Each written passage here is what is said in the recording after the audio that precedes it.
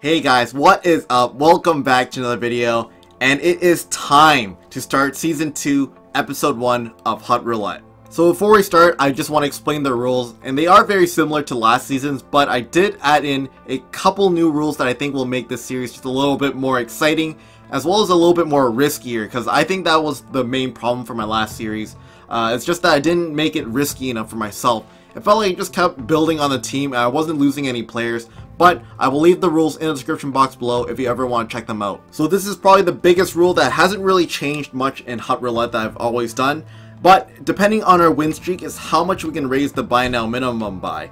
And it goes up in increments of 1,000 coins each time. So imagine if we win, say, 7 games in a row, we can raise that buy now minimum up to 7,000. And what this does is it filters out a lot of those high or low end players, those bronze cards, those silver cards, the cards that we don't want, and this gives us a lot higher chance of getting those big cards. Of course, we might get rammed one time, someone might put up a bronze card for 1,000,000 coins, and I might be screwed over. And I'm probably just going to explain a lot of the rules right now instead of just doing them individually, but I'm going to keep the same rule that if I win 3 games in a row, I can buy a premium gold jumbo pack and I can use whatever content's inside for my own liking for the team. So if I get a change team or if I get a change position, I can increase the chemistry with those packs. If one of my guys on my team gets a hat trick, he will get an upgraded card, and that is the next highest version of his card. So imagine if I got a Crosby.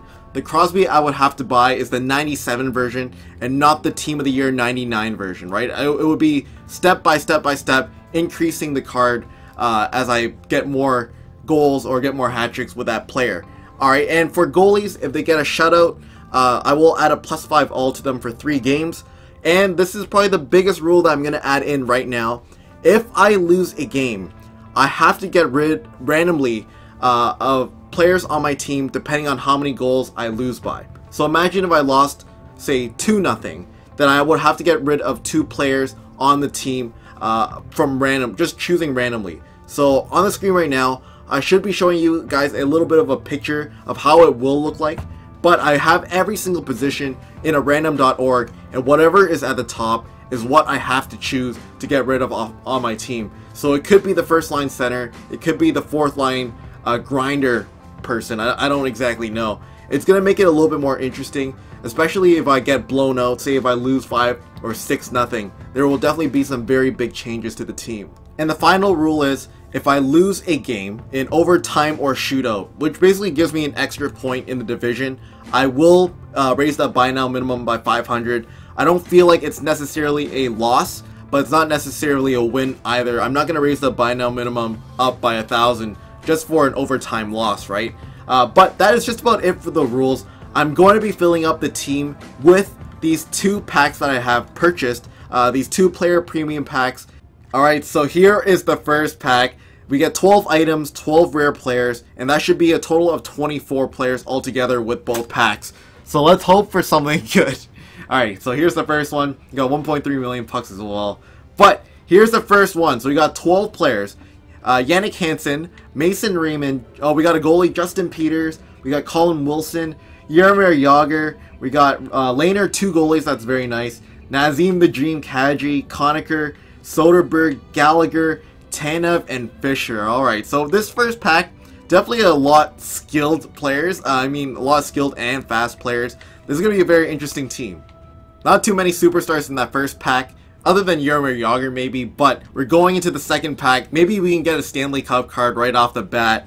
And let's see what's in this pack. We got Valtteri Filppula, alright, an 87 overall, which could lead the team a little bit.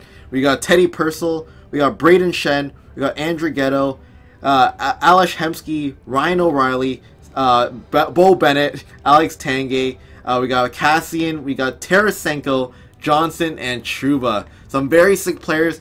Unfortunately, not many great ones like that are 88 or 89 plus, but these guys will definitely do. Alright guys, so we're in a little bit of a dilemma. So I'm not going to start some games just because I want to explain my reasoning. But first of all, our offense is filled out pretty nicely. This is definitely not the lines that are set in stone, but we did get 12 offense for our team. But the problem is we didn't pick up enough defenders. We got Jason Trouba as well as Chris Tanev.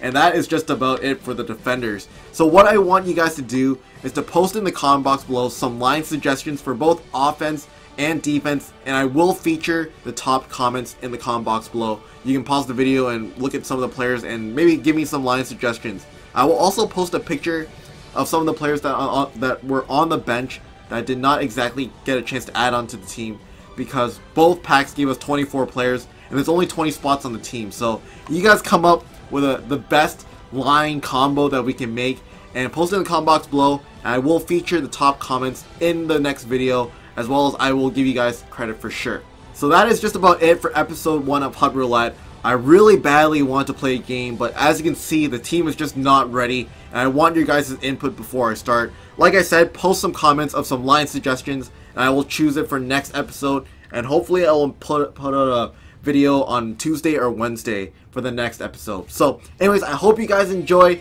Thanks for watching, and I will see you guys later. Bye. Okay, we got 200k. That's a solid amount. Conwell and Mike Medano. Ooh, that is a very good offer. I will believe that.